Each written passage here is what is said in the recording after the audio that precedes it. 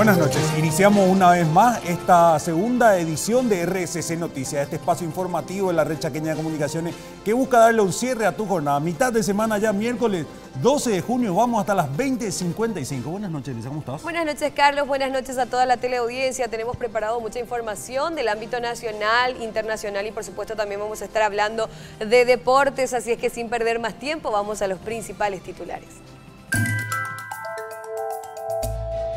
Hoy en RCC Noticias. Conmemoramos la paz del Chaco. Cada 12 de junio se celebra la firma del protocolo de paz. Paraguay no llega ni al 50% de mercados top de la carne. En la ciudad de Mariscal Estigarribia se llevó a cabo un desfile cívico-militar. Más policías en IPS, menos custodios en las calles. Ministro de Salud en Irala Fernández inauguró laboratorio y anunció construcción de 4 USF. Jornada bilateral con Bolivia arroja un incremento superior a los 18 millones de dólares. Tribunal condena a Alcides Oviedo a 40 años de cárcel por el secuestro de Arlan Fick. Senat incauta más de 400 kilos de cocaína en Presidente Ayes. Presentación del Banco de Semillas. Pacto lleva a Liana al frente de diputados. Y en el ámbito internacional, más de 100 chilenos salen de Venezuela a causa de la crisis. Tribunal excarcela a expresidente panameño Martinelli. Macri amplía coalición con líder peronista candidato a vicepresidente. Y en el bloque de deportes, APF entrega donación de víveres para familias afectadas por inundaciones. Presentan oficialmente a Miguel Ángel Russo, el nuevo entrenador azulgrana. Chilavert, nuevo embajador del Sportivo Luqueño. Scorsese rejuvenece 40 años a Bob Dylan en nuevo documental.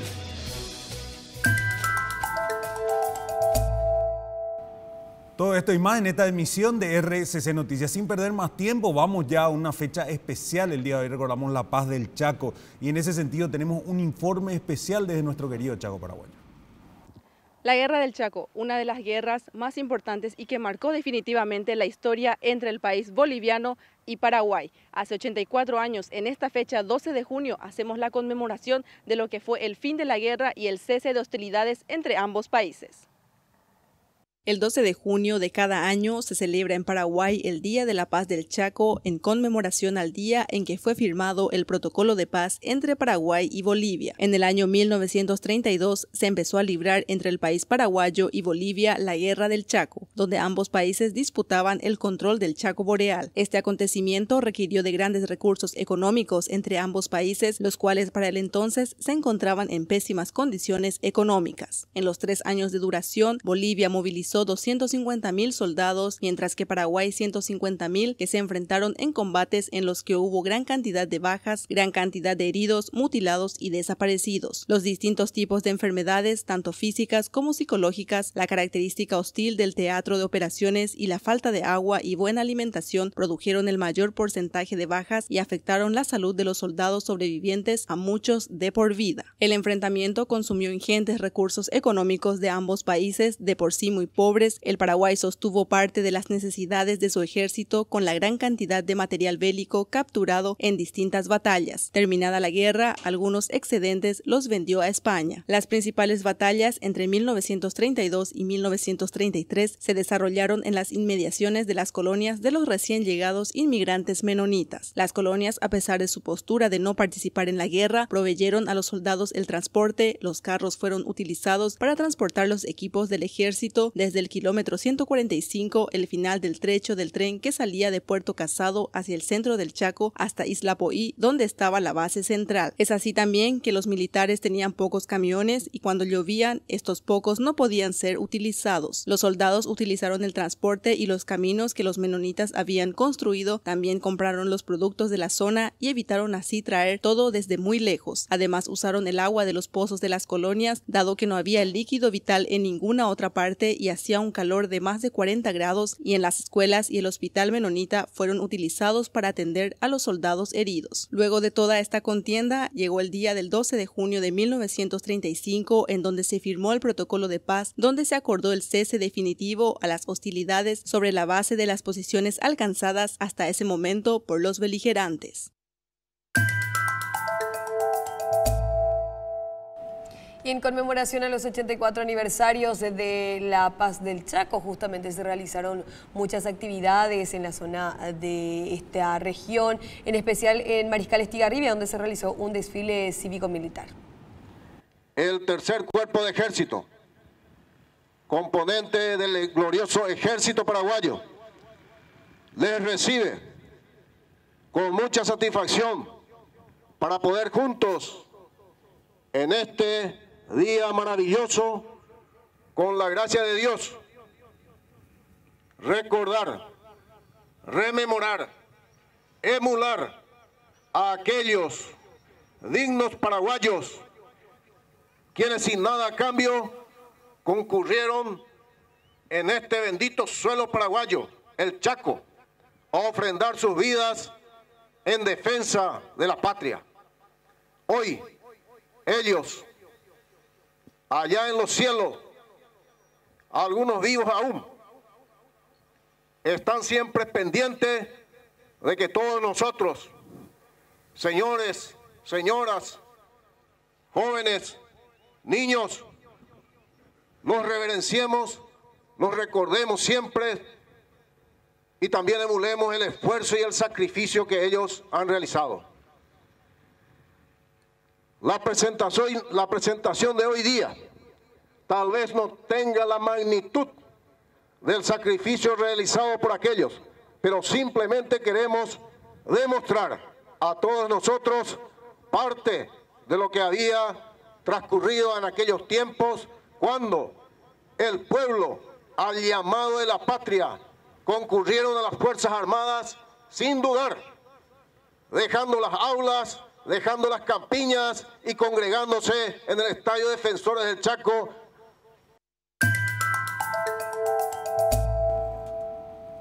Y el ministro de Salud, Julio Mazzoleni, estuvo por el Chaco Central, más específicamente en el hospital de Irala Fernández.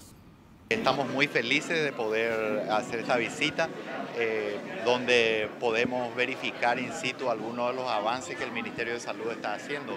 Hoy estamos hablando de la posibilidad de ofrecer a este distrito análisis clínicos, laboratorios por primera vez. También estamos hablando de un refuerzo en lo más importante que tiene cualquier establecimiento de salud, que son sus recursos humanos.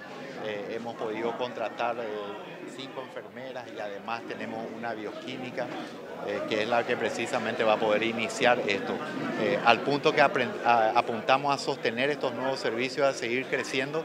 También hoy anunciamos el proyecto donde se van a instalar 4 establecimientos clínicos en las comunidades, en 4 comunidades indígenas para beneficiar a 1000 niños y niñas indígenas, una inversión de 2.500 millones de guaraníes. Y lo interesante de estas construcciones es que además de servir a las comunidades indígenas, van a albergar a los equipos de salud. Bueno, básicamente es sostener estos avances que hoy estamos presentando, también ir adelante con el cronograma establecido que nos va a permitir, si Dios quiere, entregar en noviembre estos establecimientos de salud para que estén realmente donde deben estar, que es insertos en estas comunidades. Hoy, como saben, algunas de las unidades de salud familiar están aquí en el predio del centro de salud, y lo que nosotros estamos buscando es trasladar eso a las comunidades indígenas para que puedan prestar sus servicios ahí mismo. Eso es algo importante que tiene que llegar naturalmente. Lo primero que hay que hacer es primero fortalecer la dotación de recursos humanos. A través de eso se van a poder ofrecer prestaciones que hoy no se pueden dar. Y con eso naturalmente va a crecer a otra categoría, se va a elevar este establecimiento de salud, que es lo que buscamos finalmente. El hecho de que hoy estemos aquí, hoy en este distrito, es precisamente para potenciar darle más capacidad de resolución y que nuestros compatriotas no tengan que ir hacia la capital departamental o que tengan que ir incluso hacia la capital del país, ¿verdad? Entonces, ese es un compromiso establecido por el presidente y que este ministro tiene como convicción y como prioridad, ¿verdad? Y con respecto al mismo tema, también se pronunció el director de dicho centro de salud, el doctor Ovidio Rolón, quien mencionaba a la RCC que se sentía bastante emocionado por poder contar con un laboratorio allí. En realidad que hoy es un día histórico para nuestra región, coincidentemente con la fecha del 12 de junio, ¿verdad? Acá nos toca muy de cerca esta parte del Chaco. Y bueno, un sueño largamente acariciado, yo puedo decirte que viví en carne propia la necesidad de mejorar, de ofertar mejor el servicio de salud para esta población. Para la población que vos sabés que es muy vulnerable, muy vulnerable. Me estoy refiriendo a la incorporación del nuevo rubro dentro de lo que es la prestación de servicio, que es el laboratorio, ¿verdad? Un laboratorio básico. Vamos a empezar con un poquito, ¿verdad? Pero que va a tener un impacto demasiado importante para la población, como te dije, muy vulnerable, muy pobre de esta parte del Chaco, ¿verdad? Del país. Porque vos sabés que en ese sentido hay muchísimas barreras, ¿no? Muchísimas barreras, sobre todo económicas. Un paciente que necesita un hemograma, un análisis simple de sangre, tiene que recurrir a los servicios menonitas, que tienen su costo, o tiene que hacer un recorrido de casi 150 kilómetros, que es el Hospital Regional de Boquerón. No hablemos luego de nuestro hospital de referencia, ¿verdad? Que ya que queda 400 kilómetros. Entonces el tema de distancia es una barrera también acá dentro del Chaco. Estoy demasiado contento, estoy demasiado emocionado con esta incorporación de este rubro, que va a ser un paso más a lo que pretendemos de este centro asistencial, que de centro de salud pueda ser recategorizado a hospital.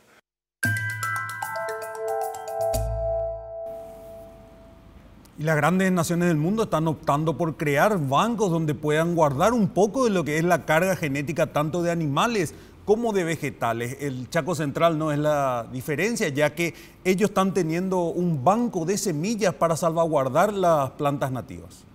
Una de las cosas que me impresiona es que exista en el Chaco una iniciativa como esta envergadura de hacer rescate de semillas, de valorar lo que es la biodiversidad del Gran Chaco aquí, y por sobre todo el intercambio que pueda haber y la solidaridad de las personas para intercambiar sus semillas. En esta parte lo que yo admiro y respeto mucho es el conocimiento que tienen acá los chaqueños o los lugareños, y por sobre todo los que están organizando este evento tan importante, que es la de rescatar las semillas nativas del Chaco. Y otra cosa que me parece muy novedoso es que con este sistema uno va verificando y valorando más lo que es la especie nativa, que es lo que se adapta en esta zona. A nivel global y mundial, las diferentes especies nativas ya se están extinguiendo prácticamente, y en nuestra zona chaqueña, por sobre todo, hay todavía una riqueza. La iniciativa surge de intercambios desde nuestro espacio de trabajo en grupo de mujeres que nosotras nos denominamos Grupo Solidario Montearte, que somos básicamente 4 integrantes y que ocupamos diferentes espacios de trabajo en el Chaco, y en especial con mujeres de comunidades indígenas y campesinas o paraguayas. Entonces, nosotros lo que nos damos cuenta es que a partir de estos intercambios surge como una necesidad básicamente de contar con semillas propias que siempre fueron cultivados en estos lugares y que se han ido perdiendo por migración, por variación climática, tanto lluvias como sequías prolongadas. Entonces surge una necesidad de generar un espacio productivo, permanente. Y en la presentación justamente del Instituto Nacional de la Carne, el señor Marcos Medina estuvo hablando acerca de la importancia de la creación de este instituto, ya que sin ello no podríamos llegar a exportar a los mercados top. Dice que Paraguay no llega ni al 50% de los mercados justamente. ¿Dónde estamos actualmente? Esta es una evolución de nuestras exportaciones. Fíjense que básicamente nosotros hemos mantenido el esquema Brasil-Chile desde los últimos años. Brasil y Chile representan hoy el 72% de nuestras exportaciones, seguido de Israel, Rusia, Vietnam. Van variando, pero básicamente nuestro esquema de mix de mercados es Rusia y Chile. Y veamos qué pasa en los demás países. En Brasil, ese mix de mercado ha cambiado. En Brasil, China, Hong Kong y Egipto, más un poco de Chile, representan el 70% de sus mercados. ¿Qué pasa en Uruguay? China representa el 59%, Estados Unidos representa el 11%, la Unión Europea el 6%. Estos tres países o estos tres mercados representan el 70% de sus exportaciones. ¿Qué pasa en Argentina? Lo mismo, China representa el 56%, vamos a Unión Europea, Chile, Alemania, Israel representan el 70%. Y veamos nuevamente lo que es Paraguay. Paraguay sigue manteniendo su esquema Rusia-Chile como principal mix de mercados. No hemos evolucionado, no hemos cambiado eso por cuestiones estructurales y de apertura de mercados principalmente. Y por supuesto, y principalmente al productor le interesa mucho cómo nos afecta eso del precio. Hoy está recibiendo un precio inferior, pero reiteramos, tratamos de ser objetivos en esto. Si vemos la evolución del precio al gancho pagado al productor y el precio por kilogramo de carne exportada, nos damos cuenta que se ha mantenido cierta relación, a pesar de que hubieron momentos como ahora en el que la brecha es mayor, pero en general se mantiene una cuestión de oferta y demanda, que también está vinculada con la capacidad de la capacidad de faena utilizada. En general, nuestro mercado es un mercado que se maneja por la oferta y la demanda. El problema que estamos tratando de decir, el problema del precio que hoy recibe el productor, no tiene que ver con que uno gane más o uno gane menos. El problema tiene que ver es que no tenemos abiertos los mercados a los cuales sí podríamos estar vendiendo para que ambas partes, industria y productores, puedan aumentar sus márgenes y sus precios. Esta es la faena acumulada a mayo del 2019. Tenemos una disminución de la faena al mismo periodo del 13%. A diciembre del 2018 nuestra faena disminuyó un 8%. Entonces, este también es un problema que tenemos. Tenemos que aumentar nuestra oferta. Tenemos que trabajar en conjunto y para hacer eso hay una serie de decisiones y estrategias que hay que implementar.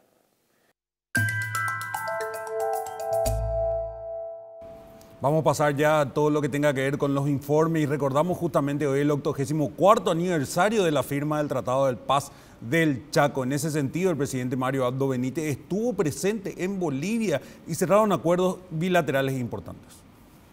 El presidente de la República, Mario Abdo Benítez, destacó hoy en La Paz los acuerdos de integración y complementariedad entre Paraguay y Bolivia, durante su intervención en la reunión presidencial con su homólogo boliviano Evo Morales. Hizo especial mención al volumen que actualmente mueven ambas economías. Resaltó la concreción de acuerdos bilaterales en diferentes áreas, además de negocios sectoriales entre gremios empresariales paraguayos y bolivianos que se amplían por valor de más de 18 millones de dólares. Fue en su discurso pronunciado en el marco de la conmemoración del aniversario número 84 del cese de hostilidades de la Guerra del Chaco. Durante la ceremonia que se realizó en La Paz Murillo, de la ciudad de La Paz, los mandatarios Mario Abdo Benítez y Evo Morales expresaron el interés de profundizar la integración entre Paraguay y Bolivia. En su discurso, el gobernante paraguayo remarcó su voluntad de apuntar todos los esfuerzos hacia una mayor integración entre las dos naciones, a fin de fortalecer el comercio bilateral y aprovechar la economía complementaria de la fuerza productiva. Hoy el mejor homenaje que podemos hacer a nuestros héroes, quienes fueron con mucho sacrificio a defender a nuestros pueblos y a nuestros países, es que en esa etapa histórica hoy se constituya en un motor para la integración justa y generosa entre la hermana República del Paraguay y el Estado plurinacional de Bolivia, enfatizó. En este contexto, resaltó la primera reunión del Gabinete Ministerial Binacional que se concreta en el marco de esta visita y en coincidencia con la celebración histórica de la Paz del Chaco. ¿Qué mejor homenaje estamos haciendo a esa historia hoy en una semana histórica donde me informaba el canciller que nunca antes se ha dado este trabajo entre secretarios de Estado, ministros, gran parte de la sociedad civil y el sector privado para avanzar hacia un acuerdo de cooperación y hermandad en diferentes áreas como medio ambiente, seguridad y defensa? Conectividad no solamente física y de infraestructura, sino también conectividad tecnológica, puntualizó.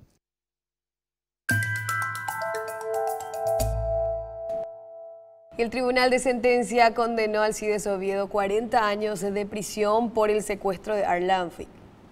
El Tribunal de Sentencia, integrado por los jueces Fulvio Salinas, Richard Alarcón y Honorina Acosta, condenó a Alcides Oviedo Brites por el secuestro de Arlanfic. Alcides Oviedo Brites, líder del Ejército del Pueblo Paraguayo, fue condenado por secuestro, extorsión agravada, terrorismo y asociación terrorista en calidad de autor por el secuestro del joven Arlanfic en 2014. La pena establecida es de 30 años, más de 10 años de medida de seguridad. Con respecto a los 10 años, el tribunal consideró que Oviedo Brites ya tiene antecedentes de participar en un secuestro, el de María Edith Bordonde de Bernardi, por el que fue condenado pero no mostró arrepentimiento, según informó el periodista Elías Onsi. Incluso durante el juicio, según los jueces, tuvo una actitud violenta y hasta amenazó de muerte a todos los miembros de la prensa. El presidente del tribunal, Fulvio Salinas, alegó que corresponden los 10 años de medida porque Oviedo Brites representa un peligro para la sociedad paraguaya.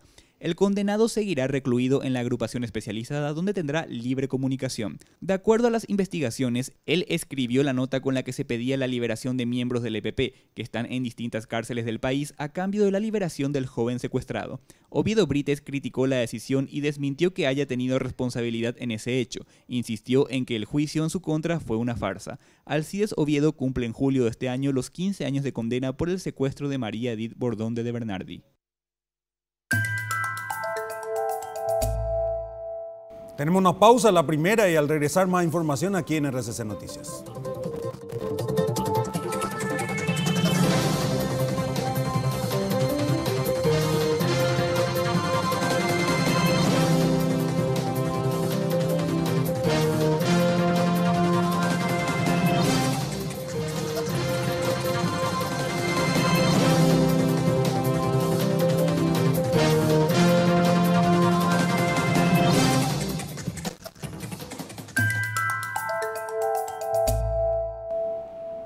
Más de 26 minutos ya pasaron de la hora 20, es momento de comenzar a hablar de las noticias más resaltantes del ámbito internacional y en este primer informe esto tiene que ver con chilenos. Más de 100 chilenos tuvieron que dejar Venezuela por la crisis. En un avión de la Fuerza Aérea de Chile retornaron desde Venezuela un total de 109 chilenos a causa de la crisis que afecta a ese país. Se trata del sexto vuelo de un programa diseñado por el gobierno de Sebastián Piñera a favor de los chilenos que opten por retornar debido a las dificultades de la crisis política, económica y social que atraviesa Venezuela. La aeronave que los transportó había salido este martes de la capital chilena con 35 ciudadanos colombianos y 7 venezolanos que fueron expulsados por haber cometido diversos delitos en el país austral. En Santiago, los retornados fueron recibidos por el ministro de Relaciones Exteriores, Roberto Ampuero, quien señaló a los periodistas que se trata de personas que pasaban por una situación crítica en Venezuela.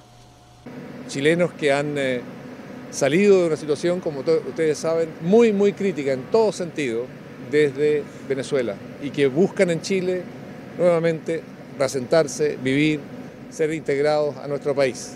Una gran parte de estos chilenos no tenían trabajo, tenían problemas de salud, dijo el máximo responsable de la diplomacia chilena, que anunció además que los viajes continuarán llevándose a cabo en los próximos meses. Y el tribunal que juzga al expresidente panameño, estamos hablando de Martinelli, ordenó su excarcelación. ¿Cómo se llama el perro, presidente? Un año después de ser detenido, el expresidente panameño Ricardo Martinelli fue liberado el miércoles. El tribunal que juzga al exmandatario por presuntamente espiar a opositores durante su gobierno ordenó el cese de la medida cautelar que lo mantenía preso por cumplir el plazo de vigencia y le otorgó prisión domiciliaria. Martinelli deberá permanecer en su hogar, no podrá dar declaraciones a medios de comunicación ni contactar con las víctimas o salir del país. El expresidente había sido extraditado a Panamá el 11 de junio de 2018, un año después de que fuera detenido en Miami, donde residía desde 2015 para eludir a la justicia panameña. Martinelli, de 67 años, está siendo juzgado en su país desde marzo por presuntamente pinchar, entre 2012 y 2014, las comunicaciones de unos 150 opositores a su gobierno. Entre los espiados estarían periodistas, sindicalistas, políticos, empresarios y miembros de la sociedad civil. La Fiscalía pide una pena de 21 años de cárcel por 4 delitos. Sus defensores, en tanto, aseguran que todo se trata de una persecución política del actual gobierno de su antiguo aliado Juan Carlos Varela.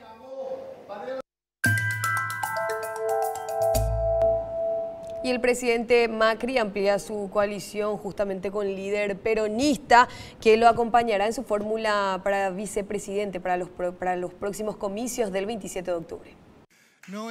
El senador argentino Miguel Ángel Pichetto será compañero de fórmula del presidente Mauricio Macri. El mandatario decidió ampliar su coalición de gobierno al elegir el martes a Pichetto, de peronismo de derecha, como aspirante a la vicepresidencia con miras a su reelección. Compartiendo con el gobierno una visión capitalista, un tema que no se discute más en el mundo. Un capitalismo moderno, inteligente, que defienda la industria nacional, pero que exporte, que abra mercados. La fórmula Macri-Pichetto enfrentará a la de Alberto Fernández, Cristina Kirchner, en la elección prevista a 2 vueltas, el 27 de octubre y 24 de noviembre. Pero aún falta que el opositor peronismo de izquierda, ligado a la expresidenta Kirchner y sus aliados, pueda armar una coalición con la corriente encabezada por el exdiputado Sergio Massa. Pichetto fue uno de los alfiles del expresidente peronista de derecha Carlos Menem en el Senado, pero luego se pasó al kirchnerismo en el gobierno del fallecido Néstor Kirchner. Hacia el final del segundo gobierno de Cristina Fernández, Pichetto pasó a la oposición y desde entonces se ha vuelto el mayor aliado del presidente Macri en la Cámara Alta.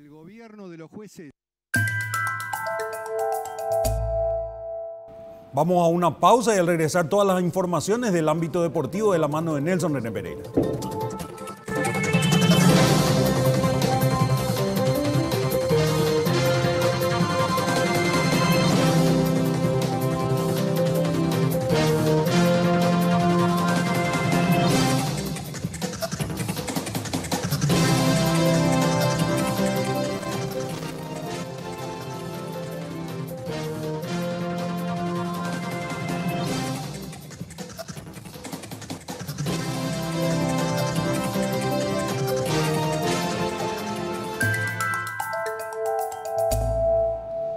20:34, es momento de comenzar a hablar de las noticias más resaltantes del ámbito deportivo. Para ello estoy en compañía del mejor presentador de noticias deportivas del país, el señor Nelson René Pereira. Buenas noches. Qué gusto, ¿cómo le va? Qué motivante estar acá a su lado.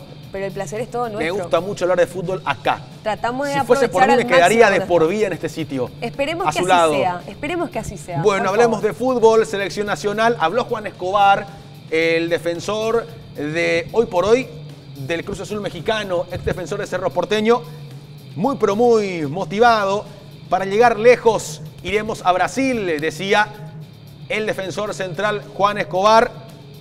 Recién fichado por el Cruz Azul, dijo este martes que la selección viajará a la Copa América, obviamente para llegar lejos, así que el objetivo es clarísimo. Por ahí podemos nosotros analizar de cierta forma la realidad de la selección paraguaya, pero por la otra, mirando de lo que dicen en conferencia de prensa, escuchándolos atentamente, observando por redes sociales cómo se manifiestan cada uno de los futbolistas, la verdad la selección paraguaya va a ir para dar lo mejor en esta Copa América y para intentar ser protagonista, que es lo mejor de todo y que por esa razón hay que apoyar a la querida selección nacional. Domingo es su primer encuentro. Sí. El domingo ya. Arranca ante la selección de Qatar, así que domingo un día especial. Día del Padre, y esperemos Día que de la les dé albirroja. esa alegría a todos los papás paraguayos que van a estar más que prendidos justamente a las pantallas para poder apoyar a la selección paraguaya. Esperemos que le dé esa alegría. Esperemos, la verdad estaremos muy atentos viendo el rendimiento de la selección paraguaya. Pasemos a otro tema porque la APF entregó víveres a los afectados por las inundaciones. Esto es una contribución de la Asociación Paraguaya de Fútbol, aportando un granito de arena a este difícil momento que están pasando tantas familias del Paraguay en la parte sur, de Alberdi, de Pilar, del Chaco y de Asunción, como para que puedan tener un buen pasar o un pasar por lo menos mejor al que están teniendo ahora. Esto lo estamos realizando en conjunto con el despacho de la Primera Dama y con la Secretaría Nacional de Deportes. Estamos entregando una cantidad de víveres aproximadamente para 1000 familias y ojalá que puedan de esta manera contribuir a este inconveniente que está viviendo todo el Paraguay. Lo que decía el presidente de la APF, Robert Harrison, y hoy fue presentado el nuevo técnico de Cerro Porteño, hablamos del argentino Miguel Ángel Russo. Nos iremos acomodando a las situaciones que vayan sucediendo. Copa Libertadores en el plano personal, para mí también es muy importante. Competimos, lo tenemos de la mejor forma, de la mejor manera, y nada más, ¿no? Con todo lo de mí. Nada es imposible, todo lo difícil se puede alcanzar, pero hay que mantener siempre los pies sobre la tierra, y en ese plano estamos, ¿no? Pero ya competir eleva, Copa Libertadores es algo distinto, entiendo a la gente de Cerro, genera, entiendo al presidente, a Roberto, genera una sensación distinta a todo, pero tampoco me olvido de que esto es día a día, del torneo local, de todo, y si Dios quiere nos tocará enfrentar todo lo que sea Copa Libertadores de la mejor forma, de la mejor manera, buscando siempre lo mejor.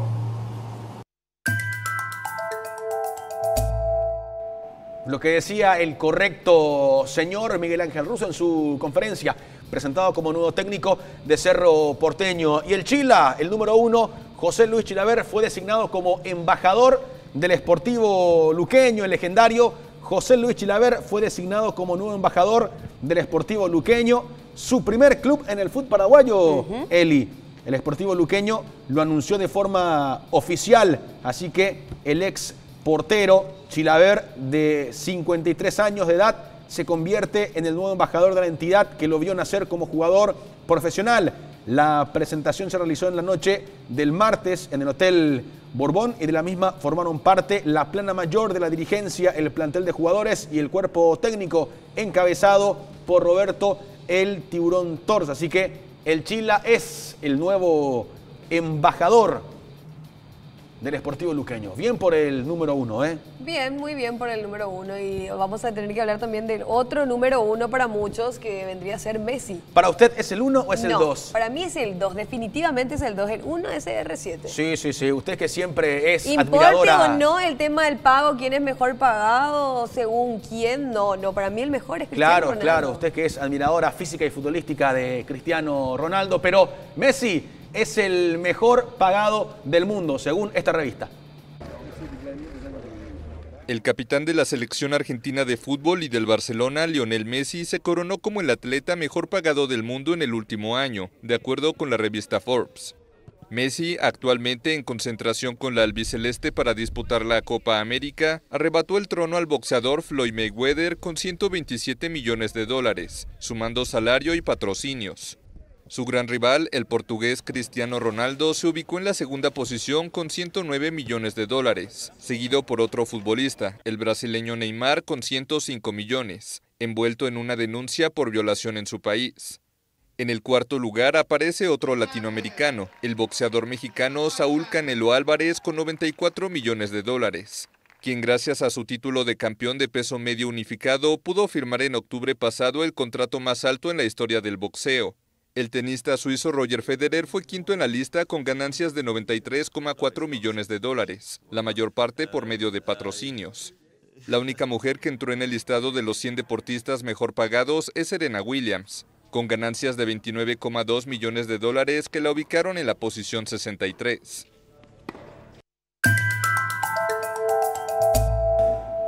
Siguiendo por el fútbol internacional, el Gigi Buffon, el mítico portero italiano, deja el PSG y será nuevo portero del Porto de Portugal. Sería el sustituto de Iker Casillas. Así que está pensando en la posibilidad de convertirse en el nuevo portero del Oporto portugués tras abandonar el PSG, según apunta la prensa italiana. Buffon, que se había ido para el fútbol francés buscando ganar, digamos, algo especial en el fútbol de Francia.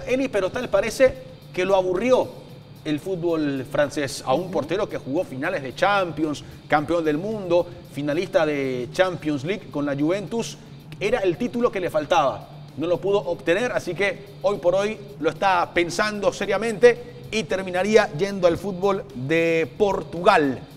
Eso para mencionar con respecto al portero Gianluigi Buffon. Y Real Madrid presentó a su nuevo delantero. Nos referimos al serbio Luka Jovic, ex delantero del Eintracht Frankfurt. Un delantero prometedor, joven, encarador, explosivo. El delantero Luka Jovic fue presentado hoy en el palco de honor del Santiago Bernabéu como nuevo jugador del Real Madrid, tras la bienvenida del presidente Florentino Pérez, con quien se estrechó en un abrazo antes de tomar la palabra. El jugador serbio fue directo y conciso en sus primeras palabras. Soy el chico más feliz del mundo por haber firmado contrato con un club tan grande, decía Luka Jovic, el serbio. Bueno, tenemos que hablar también de algo muy emotivo para mí personalmente, ya que recuerdo bien estos mundiales. Me acuerdo que nos íbamos a la casa del vecino bien temprano para poder ver los partidos. Se iba. Claro, en donde Pipino hacía eso, a pesar de que uno esté perdiendo, entraba a esos minutos últimos y justamente revertía, cambiaba Hacía todo. su show Pipino Cuevas hace exactamente 17 años. Paraguay remontaba uno de los partidos más épicos y recordados de la historia. Estaba muy chiquita, pero lo mundiales. recuerdo. ¿Cuántos años tenía usted?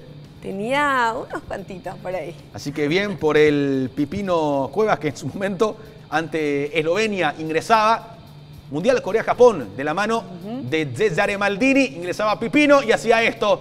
La personal, desequilibrio, encarador, Y normalmente mucha lo valentía. metían en los últimos minutos nada más. Sí, no lo valoraban mucho a Pipino en esa época. Mirá que estaba en su mejor momento, era un jugador revulsivo, un distinto, al menos de cara al gol. Así que recordamos de esta forma a Pipino Cuevas, que pasó en su momento acá, por fuera de juego por la RCC, y dejó títulos pero importantísimos que lo habíamos compartido por las redes sociales. ¿Algo más que quiera agregar rápido? No, nada más, nada más. Esperamos contar con su presencia próximamente. Por favor, espero continuar acá como siempre. Muchas gracias, Nelson. Vamos a una breve pausa. A continuación, más informaciones. Ya volvemos.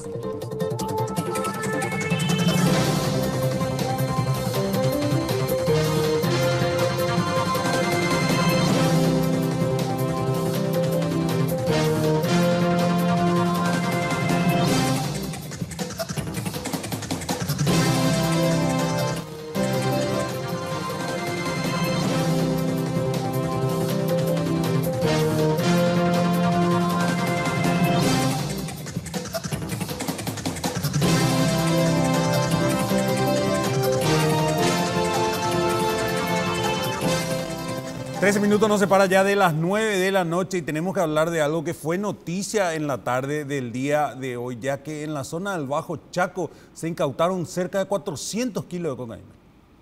Un cargamento de al menos 400 kilogramos de cocaína cayó en la colonia Cadete Pastor Pando, ubicada en el departamento de Presidente Hayes. En total hay 6 detenidos por el caso. Agentes de la Secretaría Nacional Antidrogas, con apoyo de la Policía Nacional, incautaron un cargamento de 13 bolsas que contenían paquetes de cocaína, totalizando 457 kilogramos de la mercadería. Fue parte de un procedimiento denominado Operación Pescador. El operativo se realizó en un inmueble rural conocido como Bacaretá, ubicado en la colonia Cadete Pastor Pando de Presidente Hayes durante este martes, pero los datos se dieron a conocer este miércoles. Estuvo encabezado por el fiscal Hugo Volpe. En el lugar encontraron una pista clara clandestina. El alijo pertenecería a los miembros de una organización criminal internacional investigada desde febrero de este año, integrada por bolivianos, colombianos y paraguayos. Durante esta jornada, la Senat y la Fiscalía allanaron una vivienda ubicada en Fernando de la Mora, zona norte, sobre las calles Ingavi y Capitán Rivas, perteneciente a una familia que brindaría apoyo logístico necesario a la organización. También llegaron hasta un edificio denominado The Tower, sobre Santa Teresa, esquina Coronel Cabrera de Asunción, donde reside un colombiano identificado como Marcelo Raimón Díaz Vélez, quien fue detenido. Por último, irrumpieron en un condominio ubicado sobre Embaracayú, casi Ramón Cardoso, donde intentaron dar con un paraguayo. En total, por el operativo cayeron 6 personas. Los paraguayos detenidos fueron identificados como Darwin Fleitas Benítez, de 33 años, Atilo Arteta Aponte, de 57 años, más Cristian Rolando y Derlis Arteta Marín, de 29, 26 y 33 años respectivamente. Durante el mes de mayo, 7 agentes policiales fueron detenidos durante un operativo en el que la Senat incautó 302 kilos de cocaína. El procedimiento se realizó en la zona de Juaguazú, distrito de General Aquino, departamento de San Pedro. Los agentes fueron sorprendidos vigilando la carga que estaba en una avioneta cuyo piloto era de nacionalidad boliviana. Por el caso se imputó a 3 jefes policiales y también al grupo de 12 personas, entre civiles y uniformados que estaban en el establecimiento. Y para todos los que quieran aprovechar el fin de semana largo, la RCC visitó la Senatur para conocer algunas opciones que tienen justamente los turistas. Para nosotros este feriado largo suma una cantidad de llamadas que hemos recibido en todos estos días acerca de atractivos que se puedan visitar cerca de Asunción, digamos en la zona de Piribí y Cordillera, que fueron las más demandadas en estos días, así también zonas un poquitito más alejadas como la zona de Carmen del Paraná, Encarnación, digamos por el turismo cultural de las misiones jesuíticas, así también un evento muy importante que suena Yaguarón, que se está desarrollando en estos días también, digamos, está llevando a la gente a salir un poquitito más hacia esa zona, tanto Yaguarón, Pirayú, como he dicho, Piribí y Paraguarí, y algunos más aventureros que bueno, van hacia la zona del Chaco también, que están, digamos, en esta época buscando el tema de observación de aves, las zonas históricas, tanto en la zona de Loma Plata, Noila, la zona de Filadelfia, que también, digamos, la gente se está volcando a ir un poquitito más lejos, ¿verdad? Algunos van por 3 días, otros van un poquitito más, entonces la gente está buscando nuevas experiencias, principalmente la parte de turismo de aventura. Hemos recibido la visita de varios grupos de jóvenes que están armando varios itinerarios hacia la zona de Uturuzú, así también la zona de Tomatí, que principalmente recibió una alta demanda también en estos días.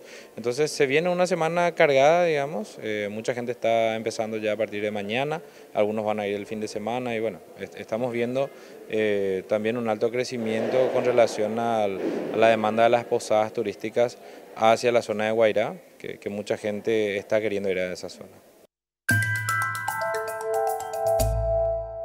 Ahora nos queda una última pausa y al regresar más información aquí en RCC Noticias.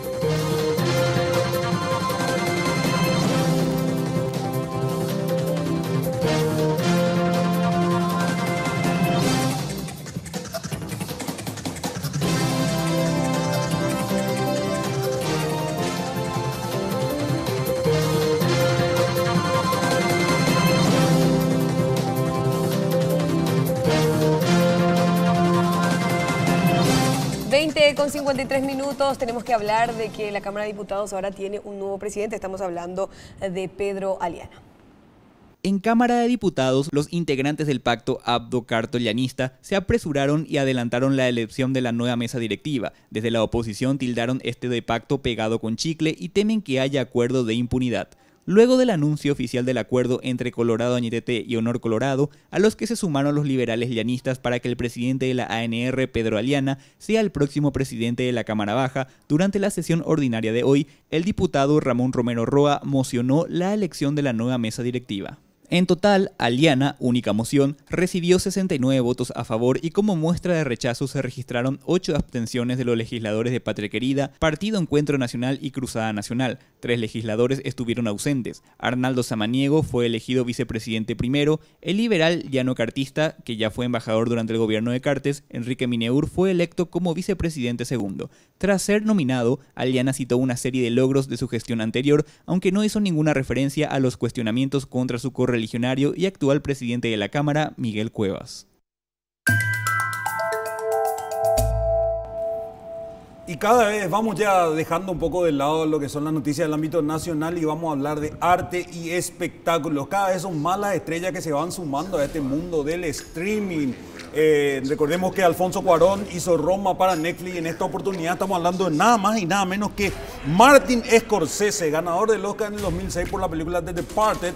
Dirigirá una película que basada en la vida del cantante y compositor Bob Dylan, uno de los pocos músicos que no solamente ganó mucho en tema de música, sino también en escritura, ya que tiene un premio Nobel de literatura. Imágenes reales del tour Rolling Thunder Review, que revela la vuelta a los escenarios de 1975 del cantante con un nombre homólogo al título del largometraje, se entremezclan con entrevistas actuales de personas que formaron parte de él, incluido el propio Nobel de literatura, en este documental dirigido por Martin Scorsese. Así que ya sabemos cuál es la cita ahora para Netflix que se está preparando con todo, y más actores de gran monta que se están sumando a lo que sería streaming y a la producción de este tipo. Nos vamos despidiendo, no sin antes recordarle a la gente que se quede prendido a las pantallas, porque enseguida ya viene Francisco Rousseau para cantar 13 Tuyutí, a las 21 en punto. 21 en punto, la gran apuesta. Ahí está, la gran apuesta. Nos vamos nosotros despidiendo, no sin antes recordarles que puntualmente a las 20 mañana nos reencontramos aquí. Bendiciones a todos. Hasta mañana, chau, chau.